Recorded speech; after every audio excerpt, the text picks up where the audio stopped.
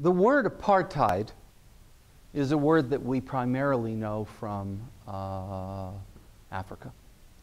This was a word that described the dominant minority white population that oversaw the majority black population. They did this to the detriment of that population. And for years and years, they were ruled under the thumb of this government.